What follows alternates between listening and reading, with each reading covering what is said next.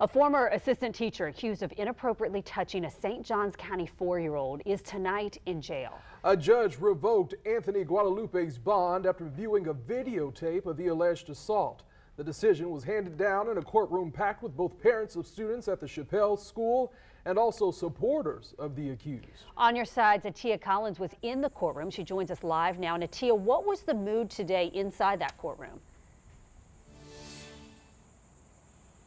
Good afternoon. A very emotional and tense situation inside this courtroom here in St. Johns County. Members of both sides of the aisle bursting into tears once the judge made the decision that Guadalupe must remain in jail, revoking that bond, saying it's the only way to protect the community.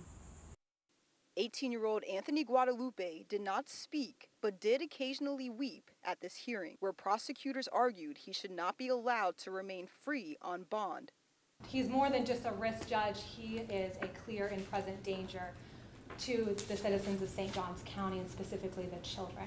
Prosecutors revealed new details about the classroom video that allegedly shows Guadalupe touching a 4-year-old beneath her dress. Prosecutors described the incident as occurring over a span of 25 minutes in the presence of other children and during parent pickup. Judge, he was so brazen in that video.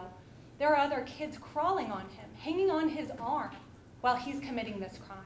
At least 40 people showed up in support of Guadalupe, and several spoke, including his mom, dad, and pastors at his church. We apologize for anything that looks inappropriate. It was not that intention. We are a loving and affectionate family, and it's a big misunderstanding. After reviewing the video, the judge said proof of the allegations is evident. He said due to Guadalupe committing the alleged act on video and in the presence of others, no out-of-custody supervision would be sufficient to protect the community. At least one person seated with the victim's parents wept at the judge's pronouncement. Guadalupe's family broke into tears as he was led away in handcuffs. Outside the courthouse, a pastor that spoke on behalf of Guadalupe says he is praying for both families. We thank God that we live in a country where, you're innocent until proven guilty.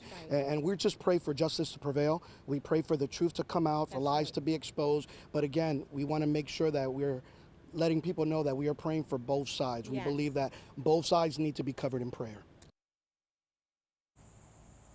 A letter from the CEO of that charter school was sent to parents this morning.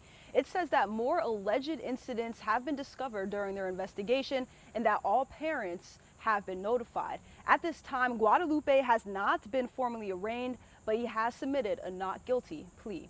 Reporting in St. Johns County, Atia Collins, First Coast News, on your side.